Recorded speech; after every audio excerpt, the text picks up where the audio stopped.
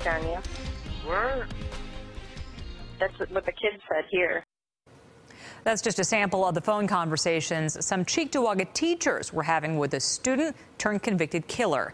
Those 3 teachers have been on paid administrative leave since the summer, and district taxpayers are footing the bill.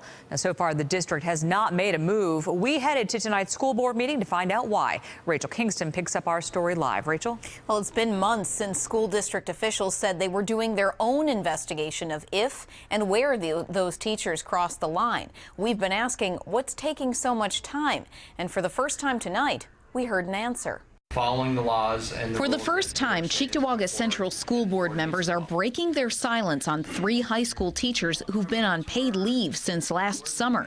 The teachers are accused of having inappropriate communication with former student and now convicted killer Dontre Jones, while Jones was an inmate at the Erie County Holding Center awaiting trial. Time goes by and it seems like nothing is getting done, but I want to assure our district that this Board of Education is following through.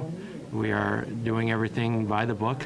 When News 4 last questioned board members in November, they would only say the district is investigating the teacher's possible wrongdoing. Pressed again for answers Tuesday, Board President Brian Gold blamed state law for making the teacher discipline process overly cumbersome. I think especially in this community that most people expect that a case can be looked at and a decision can be made. The red tape, the procedure, the hearing, the whole process is just, it's not what people expect it to be.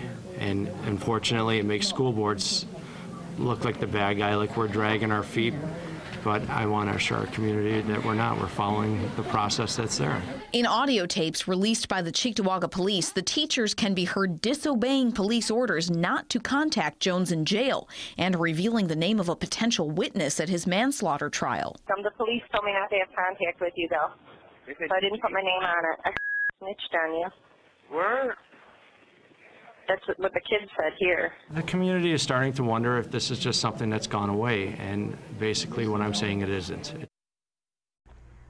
I asked Gold where the process stands and how much longer it might take. He said he can't go into detail about those things because of confidentiality laws, but he acknowledged the community's frustration, and he added the New York State Association of School Boards is pushing for the laws to be changed and simplified. In the newsroom, Rachel Kingston, News 4 at 10.